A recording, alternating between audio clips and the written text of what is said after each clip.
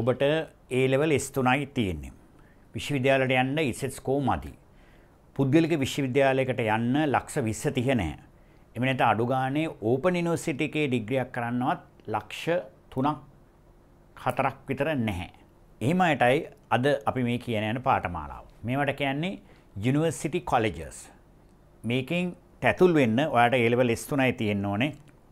O level කරපු කෙනෙක් නම් ඔයා ඉස්සෙල්ලා NVQ level 4 වෙනකන් රජයේ මීට පෙර අපි කිව්වා NVQ VT එකේ හරි එහෙම නැත්නම් පුද්ගලික අංශයේ හරි අදාළ වෘත්තියට අදාළ සර්ටිෆිකේට් එකක් තියෙනවා නම් ඒගොල්ලන්ට එන්න පුළුවන් නැත්නම් A level S3 ඇතුළ වෙන්න පුළුවන්. මේකල වෙබ්සයිට් වල නම් දාලා නැහැ. උනාට මම කතා කරා මොරටු විශ්වවිද්‍යාලයේ ජ්‍යෙෂ්ඨ කතිකාචාර්ය ඩොක්ටර් සංජීව සොන්දරගල්ල. එයා අත්‍තරම තමයි ඩිරෙක්ටර් වශයෙන් ඉන්නේ මාතර යුනිවර්සිටි කොලෙජ් එකේ.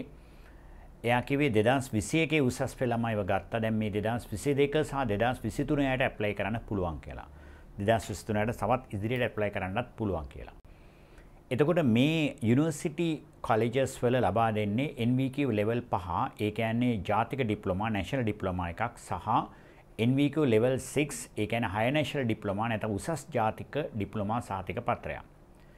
ඉතින් පස්සේ ඔයගලන්ට පුළුවන් මේ අදාළ ක්ෂේත්‍රවල යුනිමෝටෙක් නැත්නම් University of Vocational Technology කියන ආයතනයට ගිහිල්ලා ඒකත් රත්පලානෙමයි තියෙන්නේ. ගිහිල්ලා ඔයගලන්ට NVQ level 7 යටතේ තියෙන උපාධියක් ගිහිල්ලා ඕනනම් එතනින් පස්සේ උපාධියක් ලබා ගත්තම ඕනෙම පිටරට යන්න හරි එහෙම නැත්නම් වෙනත් පශ්චාත් උපාධි MSc PhD දක්වා යන්නත් පුළුවන්.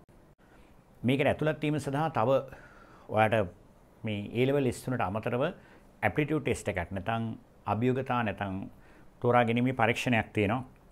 IQ වගේ ප්‍රශ්න තමයි යන්නේ. ඒ සඳහා ඔයගොල්ලන්ට කැමති නම් පල්ලෙහා අපි WhatsApp group එකක් තියෙනවා. යොමල් වටවල සර් එයා උපාධිධාරියෙක් ඕපන් යුනිවර්සිටි එකේ. එයා මෙහෙවන මේ IQ පාඨමාලා තියෙනවා. ඒවට ඔයගොල්ලන් සම්බන්ධ වෙලා මේ ප්‍රශ්න පත්‍ර රටාව කියන්නේ entrance exam එකේ aptitude test එකේ විභාග රටාව ප්‍රශ්න රටාව හඳුනා ගන්න පුළුවන්. ඒ සඳහා පල්ලෙහා link එක දෙන අපේ ස්ටුඩන්ට් ලංකා වෙබ්සයිට් එකේම ඒකෙන් ඇතුල් වෙන්නත් පුළුවන්. මේකට ඇතුල් වීමේ තියෙන වාසිය තමයි මේක රජයේ විශ්වවිද්‍යාලයක්. ඒ වගේම මේකෙන් ලැබෙන ස්කිල්ස් ශ්‍රී ලංකාවේ සහ අන්තර්ජාතික මට්ටමේ NVQ සහතික පත්‍රය පිළිගන්නවා. ඇතර මේකෙන් ගොඩ ගිය කට්ටිය හුඟක් ඉන්නවා. පල්ලෙහා මට්ටමේ චූටි මෝටර රථ කාර්මිකයෝ වගේ තත්ත්වෙ ඉඳලා මේ විශ්වවිද්‍යාලවල කතිකාචාර්ය භාවයට පත් වෙලා ඊට පස්සේ පිටරටවලත් ගිහලා ජපානයේ වගේ රටවල උසස් රැකියාව කරන අය ඉන්නවා කියලා ડોક્ટર සංජීව අපි සමග පැවසුවා. A level තියෙනවනේ ඔයගොල්ලෝ ඇතුළේ NVQ 5 වලට. ඒතර ඒකේ ඔයාලට අවුරුදු 1.5ක් ඉන්න තියෙනවා. අනිකුත් විශ්වවිද්‍යාල වගේ නෙමෙයි ඒව එකපාර අවුරුදු 3කට ඇතුල් කරගන්නේ. මේකේ අවුරුදු 1.5න් මාස 6ක් ඔයා on site training ඉන්ඩස්ට්‍රි එකක ට්‍රේන් කරන්න යනවා. ඒතර ඔයාලට ඇත්තටම ස්කිල් එකකට ලැබෙනවා. අදාළ වෘත්තිය පිළිබඳව ඔයාලට නිපුණතාවයකට ලැබෙනවා. නිකම්ම පොතේ ගුරෙක්ම වෙන්නේ නැහැ. ලංකාවේ මේ වගේ යුනිවර්සිටි කොලෙජස් 6ක් තියෙනවා. මම දැන් තව ටිකකින් නම් කියන්න. ඒවට ගිහලා ඔයගොල්ලෝනේ සාමාන්‍ය සරස විශේෂයක් යනවා වගේම ගිහලා ඉගෙන ගන්න පුළුවන්. උපාධි ප්‍රදාන උත්සව තියෙන ඒගොල්ලන්ගේ ඉවෙන්ට් සංවිධානය කරනවා. ඉතින් ඒවයි වෙනම විශ්වවිද්‍යාල ජීවිතය වගේ ජීවිතයක් තියෙනවා. level 5 එක අවුරුදු 1.5යි ඊට පස්සේ level 6 එක අවුරුදු 1.5යි. ඒතර අවුරුදු 3ක් යනකොට ඔයාලට සිද්ධාන්ත සහ ප්‍රායෝගික දැනුම ලැබෙනවා. මේක ඕනෑම විෂය ධාරාවක්. අපි කිව්වා වගේම කලා, වාණිජ්‍ය, ගණිත, විද්‍යා, තාක්ෂණ වේදේ ඕන එක්නුට ඉහළ යන්න පුළුවන්.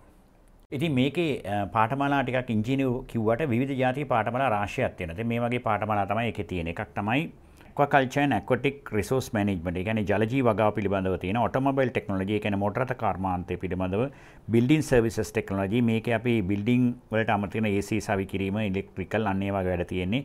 construction technology සාමාන්‍ය ඉදිකිරීම කර්මාන්තයට අදාළයි. cosmetology ඒ කියන්නේ ඔයා දන්නවනේ beauty culture ඒ වගේ ඒවා තියෙනවා. drafting technology, electrical technology, event management කියලා එකකුත් තියෙනවා. සමහර ඔයගොල්ලෝ එක event එකම සංවිධානය කරනවා. ඒ සඳහා පුහුණුවකුත් උපාධි මට්ටමේ පුහුණුවක් මේකේ ලබා දෙනවා. farm machinery and technology, ගොවිපළ වල වැඩ කරන fashion design and technology, food technology, fashion design, food technology මේ වගේත් හුඟක් ජනප්‍රිය පාඨමාලා. hospitality management ඒ කියන්නේ hotel කර්මාන්තයේදී maritime and logistic management logistic කියන්නේ තිතා වේගෙන් දියුණු වෙන ක්ෂේත්‍රයක්. ඒ සමගත් ඔයාලට නොමිලේ මේ පාඨමාලාවට ඇතුල් වෙන්න පුළුවන්. mechatronics technology mechatronics කියන එකත් හුඟක් ජනප්‍රියයි මේ ඉංජිනේරු කර්මාන්තයට හා සම්බන්ධව.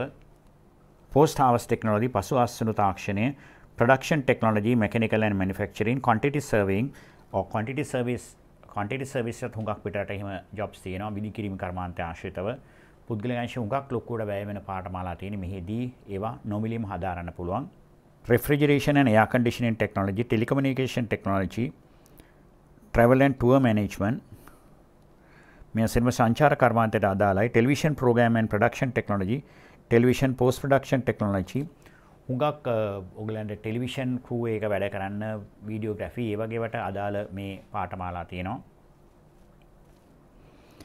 ඒ වගේම ඉන්ෆර්මේෂන් ඇන්ඩ් කමියුනිකේෂන් ටෙක්නොලොජි ඒ තොරතුරු තාක්ෂණය පිළිබඳව පාඨමාලාවක් තියෙනවා. ඉතින් මේවට ඇතුල් වෙන්න පුළුවන් ඇප්ටිටියුඩ් ටෙස්ට් එකකින් ලකුණු ලබා ගත්තාම ඒ මත ඔයාලට මේකට ඇතුල් වෙන්න පුළුවන්. මේ වගේ යුනිවර්සිටි කොලෙජස් 6ක් ලංකාවේ තියෙනවා. මේ ඕනෑම 6කට ගිලවට තොරතුරු දැනගන්න පුළුවන්. නැත්නම් පාඨමාලා ඒවා තමයි පැවැත්වෙන්නේ. මේ පල්ලෙහාටින් ලින්ක්ස් වලින් ගියාම application එක සහ newspaper advertisement එක download කරගන්න පුළුවන්. ඉස් තියෙන අනුරාධපුර ඊළඟ බටන්ගොඩ කියන්නේ ඇහැලිගොඩ පැත්තේ ඊළඟ ජෆ්නා යාපනයේ කුලියාපිටිය මාතර සහ රත්මලානේ තියෙනවා මේ යුනිවර්සිටි කොලෙජස්. නොවැම්බර් මාසේ 6 වෙනිදා ඉස්සෙල්ලා තමයි මේ 2024 application දාන්න තියෙන්නේ.